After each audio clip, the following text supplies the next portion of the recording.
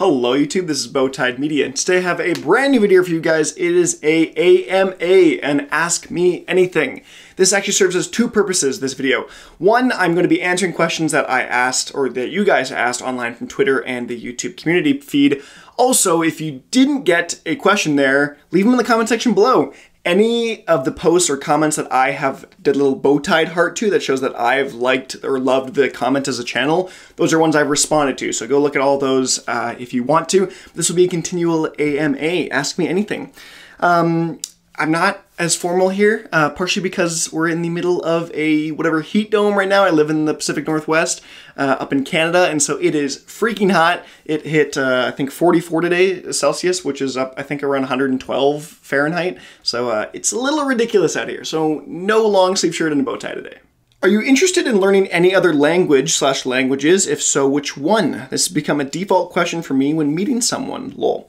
That's actually a really cool, interesting question to ask right off the bat. I'm a fan of that. I have always wanted to learn Greek. I don't know why. I've always wanted to learn Greek and maybe even ancient Greek. I've loved kind of ancient Roman, ancient Greek cultures. And so that's just something that I've kind of wanted to learn. What age did you start listening to electronic music? It would probably be late 2013. And probably from my mom, actually. My mom listened to a variety of stuff that was fairly popular, and I remember hearing Technologic by Daft Punk a lot, and Harder, Better, Faster, Stronger. I don't know why, I just listened to those quite a bit, or that's what my mom had liked. She had in her playlists back then, and I just was kind of gravitating towards it a little bit. What was the first Monstercat song you've listened to? Your top and worst 5 songs in the label. So the first song I listened to, I actually started listening to Monstercat the day before Monstercat 16 Expedition release, that compilation, I believe. I just looked at, it was like February 24th, so it would have been like February 23rd, 2014 was when I first listened to Monstercat. And I heard it from the classic YouTube outro. I think it was like Ant Venom or something like that. It was some Minecraft YouTuber back then, maybe Captain Sparkles.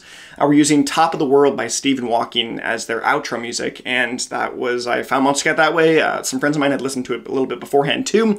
And so I got really into Monstercat then. And then when the album came out, I freaking loved it, so we kind of went hard on it. And then top 5 and worst 5 songs label. Number 1 is definitely Constellations by Grant. I believe 2 is Rebirth by Resonate. 3 would be the Scribble Extended Mix. 4 is Wishes by Grant. And 5 is a toss-up right now between either Crave by Tristan or Believe Her by Mr. Fijiwiji. And I don't really think I have a worst 5 list song on Monstercat, but I did pull up my Mega Monstercat sheet that I have, and so I've rated a couple songs 1s, no 0s, but a couple 1s, I think about 10. So I'm just gonna list off the ones that I've given a 1, a score of a 1 out of 10 to. The Evil Inside VIP, Play Eliminate Remix, The Drop Dubloads Remix, Deep in the Night Dion Timmer Remix, Alone Get a Remix, Heartbit 12th Planet Remix, Legends Zatrox Remix, Emoji, The Thieves and Dr. Fresh Remix, Just Like That, Terabyte Remix, The We Are One Acapella, The Technician Neilio Remix, and Obsession by Neilio. Those are all my 1 scores. Are you planning to do reactions to artists from other labels besides Monstercat, for example, Disciple, and would it be interesting to see the reaction to Fitch or Panda Eyes? I have done reactions to other stuff. I've done Porter Robinson, I've done some Tristan, I've done some San Holo. Part of the joy of me doing this channel and why I continue to do it is because I get to pick what I want to do for the most part. Nowadays you can join up with the membership and you can submit your own stuff that you'd want me to do if you sign up for the Golden Bowtied Gang, but I just want to react to artists that I want to react to, and it's kind of as simple as that. Why did you start making videos? What idea do you had in your head? And are you happy with your channel now and how YouTube is going? By the way, my name is Dominic. You may recognize me from the YouTube comments. Hello, Dominic. I definitely recognize you. So let's answer these questions. Why did I start making videos? I've been making videos for a long time. I started making videos on YouTube back in 2011 off of random YouTube channels I've had. They were dumb stuff, short films, they were Minecraft videos, they were Halo Let's Plays, they were Call of Duty montages, they were the stupidest stuff. I've been on YouTube for forever now. And I've done a slew of channels. This is easily my most successful one. The most other one was a Pokemon channel, and I think it had 600 subscribers, something like that. But I just love making videos. I don't know, it was something that fueled my creativity. I see myself as a very creative person, and so it was an outlet that I could do. And my dad did videos a lot in the past, so I think it came fairly naturally to me. And now, because of all the videos I've done in the past, that's my job. That's what I do right now. I'm a full-time video producer. My technical title at my job is video producer and communications. And so I make videos because ultimately it fuels my creativity. I think I sort of answered the other one. And are you happy with your channel now and how YouTube is going? I am very happy with the channel. The moment that I think I would say I made it was in the Tristram live stream when the album was being released. People were calling my name and they were like, "Where is Bowtied? Is Bowtied here?" And I'd be like, wow, it felt so surreal. And now that I put this membership up, and there are at least 7 of you right now that have said, "Hey, I want to invest in your channel, I want to invest in this community," I'm just blown away, and I don't expect anything ever from this, and I'm just happy with the engagement that you guys have given me so far, and I will do this as long as I can, because I love it. Jungle Diff or Bot Diff, Eric Prides or Deadmau5, Porter or Madion, Grant or Last Hero, 7 Lines or Elenium. As a jungle and support main, it's a Jungle Diff every time. Eric Prides or Deadmau5, definitely Deadmau5. I've seen Deadmau5 live, and I think he is incredible. You know, I just answered this other one to the screen that you guys aren't gonna watch because I said Madion, but then I couldn't justify it, so I'm gonna have to go with Porter. I just liked Worlds better than Venture, and I liked Nurture better than Good Faith, so I think that's actually fairly natural. Which is weird though, because in terms of just singles, I like the Madion stuff much more, and I've seen Madion live with my best friend, and I don't actually know. Grant or Last Heroes? Absolutely Grant. 7 Lines or Elenium? Elenium for me for sure. How much has music impacted your outlook on life? And are there any artists or songs that have left a huge impact on your life? That's a pretty loaded question, and I'm not a very introspective person though, so I'm not like, oh man, this song kind of changed me or who I am. I'm really not that. I'm not a crier for songs either. And so I sadly really don't think music has, I think, slowly shaped me and evolved me over time into the person I am. But I really couldn't think of any big moments in my life where I'm like, dang, this song changed who I am or that. And so I just think, if anything, it's just the community that Monstercat has given me over the years and how much support you guys have given me and just being in random Reddit sections or lurking or posting every now and then. And I just think the community of music is the biggest thing. And yeah, part of that with the artists too, I really don't think I can say anyone has had a huge impact in my life. I would say like some of my favorites, which I'm going to get to in another question later.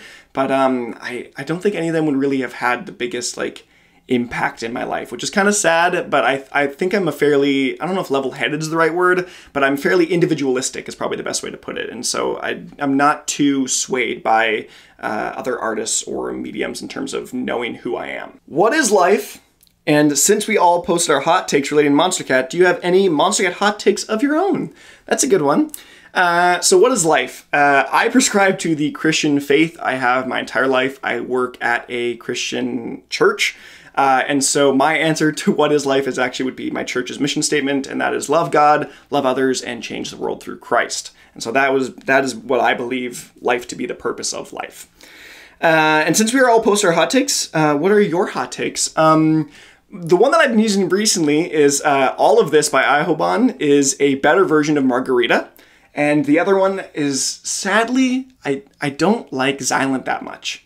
I can't get behind it. I said this before in another video, but I went back and like gave it another shot. But like I gave the original album like I think a 5 out of 10 just in terms of rating all the songs averagely. I really didn't like it.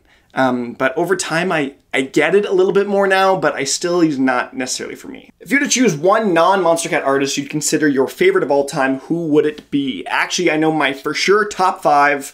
And the first 2 aren't even Monstercat. So there's a lot of questions to talk about my favorite, so I'm just gonna answer it with this one. Number 1, Daft Punk, the classic. Number 2, Eden, or the Eden Project, his older stuff. Number 3 is then Grant. Number 4 is Tristram, and number 5 is Fiji Ouija.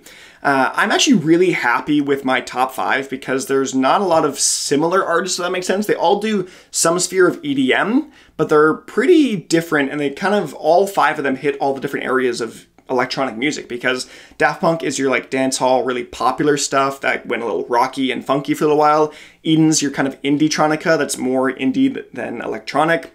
Grant is your future-based kind of emotional stuff. Tristram is your orchestral, cinematic, grandioso songs. And Fiji is your really chill, trip house, like garage tracks that you just kind of relax to. First of all, how are you? Second, what/who are your inspirations that got you into ranking? And lastly, why is it Bowtied Media? So first of all, how am I? I'm doing really good, thank you. COVID has actually been a bit of a blessing for me and my family. We've been together more so than we have really ever since I went to university and left and stuff and got married. I got married in the time of COVID, in the lowest dip of anything that we originally had after that first wave. I got my job because of COVID. I've been able to be with my family a lot more. I've been out on the lake. Other than this giant heat dome that I'm in right now, it's been pretty good. What are your inspirations that got you into ranking? So I actually just love statistics. I'm a huge stat head. I just love tracking everything and anything. I've had this mega monster cat sheet thing that I've been ranking everything on for forever. I think since late 2016 or something like that. And so I just love stats. That's even part of the job I do at my job. And yeah, so I just love rankings. I originally wanted this channel to be more review focused. I actually had the intention to be album and EP reviews, and that was going to be it. Really no reactions, no rankings, but I did it to Level Days, the album, and then I saw a lot of people were actually just ranking it, and rather than just talking about it, they would just rank the songs. I was like, oh, I want to do this too, maybe. And so I went and I ranked it, and then I've been ranking stuff ever since. I've kind of stepped back a little bit from ranking since then. I'm pretty much just doing the monthly stuff at this point because I like the reaction stuff more, and I think you guys do too. But yeah, there's really there was the whole group of community, the whole catalog. That would probably be my inspiration for rankings. I never really thought of it as a thing until then. I've always just done it for myself. And lastly, why is it Bowtied Media? This is a great question. A lot of people also ask this one too. I just love bow ties as part of the reason. It's really weird to just say that, but it actually has nothing to do with Grant Bowtie. I actually forgot about that alias while I was creating this thing. I took a lot of time into the name and identity of this channel. I knew I wanted to do this channel for a long time. I just didn't know what to name it. It was gonna be like Northside Media or something like that. First of all, let's go with media, actually. I want Bowtied Media to be something that is far more reaching, where even if I did like freelance video work for other people, I could use my company as just Bowtied Media. It's not necessarily a YouTube channel. And so that's why I wanted to pick media rather than just like Bowtied Ranks or Bowtied Monster Cat or something like that. I want it to be a more universal name. And then Bowtied, I love bow ties. I was actually planning my wedding at the same time that, or I should say my wife was planning my wedding at the same time that I started this channel. And so I bought a ton of bow ties for all the groomsmen, and I was like, I just maybe should just do this. And so that's kind of how Bowtied Media was born. Do you think you would be where you are today if Monster Cat was never a thing? That is a fun question to think about, because it's the grand butterfly effect of, if I haven't listened to this music for 7 years, where would I be here today? Would I live in this house? Would I have this channel? And I don't know. I may actually still be doing Pokemon YouTube, if anything, because that channel was fairly successful at one point. But who knows? Who knows where I would be? I think I would probably be still in the same job I was right now, or same trajectory, because I didn't do anything music related with my career or whatever. I got a bachelor's of business administration at a university for 4 years, and so Monster Cat was always just kind of in the background, something that I really enjoyed a lot, and so I don't think it really changed a ton of my trajectory in life, other than maybe some butterfly effect stuff here and there. Who are some artists that you would want to do a collab, but you know that would never happen? This is a good one. I always want, and one day it'll happen, I thought it was gonna happen on the 10-year anniversary, but I guess it didn't. Fiji, Direct, Cloud9. Make it happen, please. What's your favorite song of all time? How old are you? When was the beginning of your channel? Who are some family members that listen to EDM? If you have different content ideas of music stuff, what would it be? And that's a lot of questions here. Favorite song of all time is actually Digital Love by Daft Punk, and really closely second is Constellations by Grant. How old am I? I am 23, turning 24 in October. When was the beginning of your channel? I started it in, I think, May of 2020, during the pretty beginning early stages of like the global lockdowns and everything. It was pretty much when the Level Days album came out, Conroe stuff. Are some of your family members listen to EDM? I listen to EDM because my mom listens to EDM, or not a ton, but she did for a period of time, and that's why I think I like EDM. If you have some different content ideas other than music stuff, what would it be? I would love to do interviews with Monster Cat artists. I think that would be super fun. I actually live in the same place that Conra lives, and I know Excision is from, and Sleepy Tom is from as well, and so it would be kind of cool to do some in-person interviews. I actually really want to start a Monster Cat trivia game show or Monster Cat Jeopardy. Yeah, I have all these ideas in my head about it, but I still need to figure out a way to execute it all well. But maybe you'll see that in the future, who knows? Besides EDM, is there any genres of music that you listen to or like? I listen to, probably second to EDM is hip hop rap. I'm actually a pretty big fan of rap. I do like the conscious rap a little bit. I'm a little bit of a pain in that sense, like Eminem or NF, even though I know the stuff is really cringy. I do like him. Tyler, the Creator's last album was fire. I freaking loved that thing. Run the Jewels was great as well. If there was another genre other than EDM and rap, that's pretty much it. I mean, there's an odd pop song here and there. I listened to lots of Queen back when I was younger, but I mean, it's pretty much just EDM and rap. Do you watch NBA or like basketball? And the next one underneath is actually, what is your favorite sport? So I'll answer this in the same question. I do not like basketball. I'm sorry, I don't watch basketball. My main sports I like to play and watch are actually baseball and volleyball. I know it's a little weird combination, but everything that does to do with this motion I really love. I played baseball for 10 years, and I played volleyball for 6. I won a provincial championships, went to nationals. So yeah, and if you want to count it, League of Legends. I'm a big esports fan, pretty much, well, I guess just League of Legends. I've watched a lot of Smash 2 and actually competitive Pokemon. I've actually played competitive Pokemon tournaments, both the games and the trading cards, but that's a whole nother thing. Favorite movie and or TV show? Favorite movie, probably Interstellar, and then maybe after that is Avengers Endgame. I'm a sucker for the MCU. I freaking love it so much. There's just, yeah, I love it. In terms of TV show, then Breaking Bad is my favorite TV show of all time. I don't watch a ton of TV shows. I do watch a decent amount of movies, though. What is your real name and your hobbies in general? My real name is Dakota, similarly to the state, North and South Dakota, but with a D. So D-A-K-O-D-A rather than T-A. So Dakota, not Dakota.